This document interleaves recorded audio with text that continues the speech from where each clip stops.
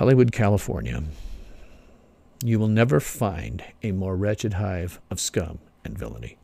It is an industry in which horrible people do horrible things to other horrible people on a daily basis.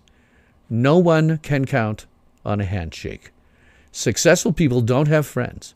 They have hangers-on and yes men, all currying favor to exploit the success of someone else. And rape and child molestation rule the day.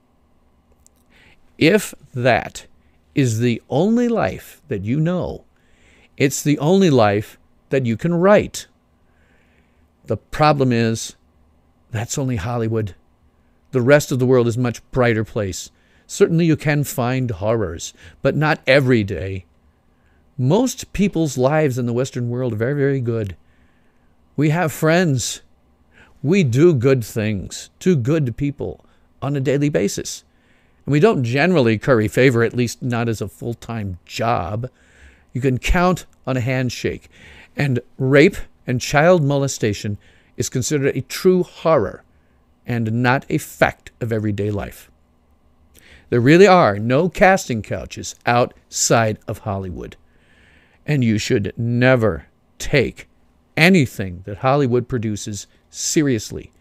It is created by horrible people doing horrible things to other horrible people on a daily basis. This is their life. It is not yours. And you should never mistake it as anything else.